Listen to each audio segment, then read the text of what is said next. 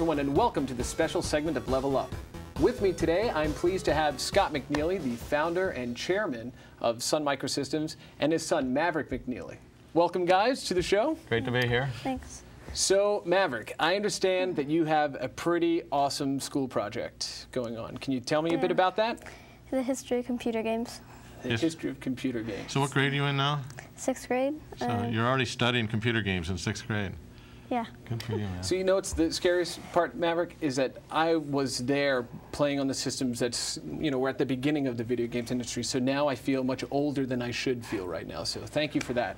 So, okay, the history of computer games. What are some of the things that you're starting to learn as you're doing some of your research? Well, that some of the first computer games weren't exactly on screens and TVs, started out with even things that weren't electric, like pinball, we just move the thing, maze games, anything. Excellent. So. What's very interesting about that, too, is one of the first known versions of a video game was done by a gentleman named Willie Higginbotham in 1958, I believe. And the systems that they used, old as Dad. The systems that they used to build, that they used during the atomic programs for the government, learning atomic, energy and those sorts of things. To make the technology seem more acceptable to people, they created a little game on an oscilloscope called Tennis for Two, and this ball would just bounce. And people were amazed that on this little scope, of course, you had a room full of machines. The original Pong game, right? It was the original Pong game, so it has a very long history as well. And you are absolutely right that it started with those sorts of pinball games where you rocked the table and moved that forward. So do you get to play any video games? What are some of the types of games that you like to play? Well, last year, Dad gave Dakota a Roller Coaster Tycoon game. You played that on the Mac, right? Yeah, on the Mac. He won't let us get an Xbox. It's Microsoft. You do get to play on the Sunray in the Java browser, though, right? Yeah. What are your favorite games on that? Well, I just go to a couple different websites like Miniclip, Zeeks. So you play in Club Penguin and those sorts of games, too? No. Oh, Miniclips? Where else do you go? Miniclip, Zeeks, Games.com. Oh, Games.com. Yeah. And Zeeks, huh? You got a lot of places, huh? So Games.com, for example, that's a great one. Games.com, what are some of the games you play there? Centipede, Monopoly, those sorts of games? Well, when I play Monopoly, I usually beat my brother, but... Okay, now here's what's very interesting. That game is written entirely in Java. In fact, all of the games that started on Games.com were originally written entirely in Java, and they work today.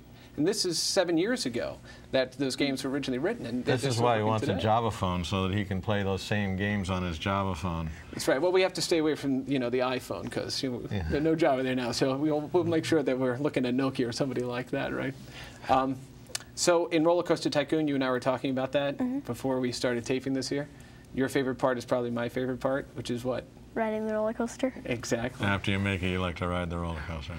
Sometimes I like riding it when I haven't finished the track. Yes. See, that is awesome right there. So what would you like to see in the gaming world? What would you like to see more of in the gaming world? What are the things that you do like that you don't think there's enough of? Well, there's more games that are more available, less expensive. Yeah. And more time. More time to play games. More time to play them? Well, if we can go ahead and continue to work educational material into some of those games, perhaps you will have more time to do that. But what you're saying is actually something that the games industry, friends of mine in the games industry, are trying to figure out right now. Because these games are so expensive. Back when I started programming on like the Commodore VIC-20, games are written in 3K of space. Today, game budgets are $20, $30 million.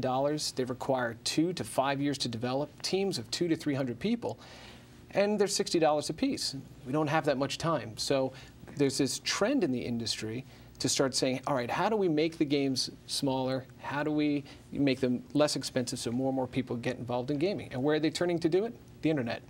Right? Downloading through mini. Well, the multiplayer games, if you get millions of people doing it at a little bit of it at a time, you can certainly fund the development of these new Absolutely. Absolutely. You look at games like Worlds of Warcraft from Blizzard, 8.5 million people playing worldwide at $15 a pop.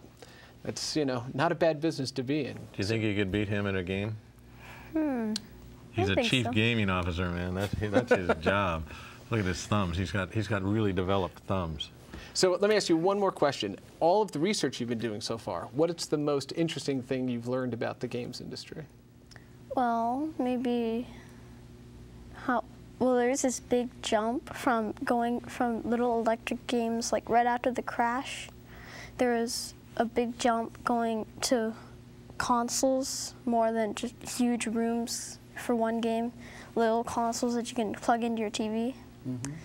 And now we're going to little handhelds about this big. Like the PSP, the PlayStation Portable, yeah, Nintendo right? DS Lite. Yeah. What's going to be very interesting too for Mav is you take a look at one of the next evolution in gameplay. We're looking at motion control. So Nintendo's Wii, you play a bowling game, you're not pressing a button to throw the ball. You take the control and you swing it like you're throwing a bowling ball. You've seen the Wii, right? Yeah.